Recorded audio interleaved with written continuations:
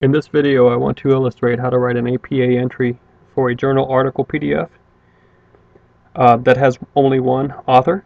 So here's the PDF I'll use, here's the title, here's the author's name, Jeremy Hockett, and down here is the information concerning the name of the journal, the volume and the issue, the year, and the page numbers.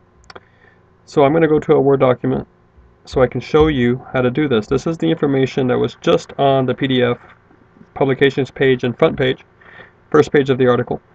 I copied and pasted it here, and let's get started. For APA with an article that has only one author, we'll just do the last name first, and then first initial. First names and middle names need to be initialized for APA always, even when you cite them in your own work. Then the year, which is going to be 2005, period.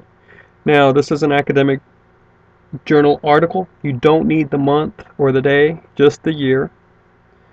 So far so good. Now we need the title. Now notice you have two titles right here, a main title right here in this line, and then a subtitle down here on this line right here. So you know, this is the author. I'll erase this so that we can see this better. Main title right there, subtitle right here, and it's separated by a colon. So this is called a two-tier title. So you really have two titles, and what you do with titles in APA is you capitalize them as you would a sentence. You capitalize the first word, and then the rest, anything that's a proper name. So I'm going to have to capitalize brand, and then I'm going to put quotation marks here and small w, and the marketing, and American for, because it's a proper name, it's the name of a country, president, colon.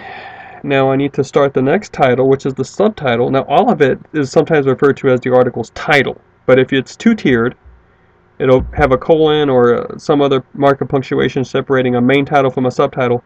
You really have two titles in there, the main title and the subtitle. So that's the main title, here's the subtitle, or comma, logos as logos, period. Now I need the name of the journal italicized.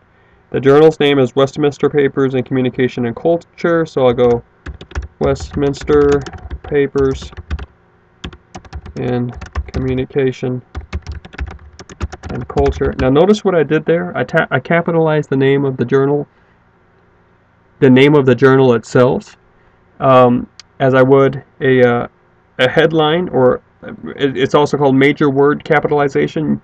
You capitalize the first word and the last word and then all the major words. You would not capitalize prepositions like in, and you would not capitalize conjunctions like and.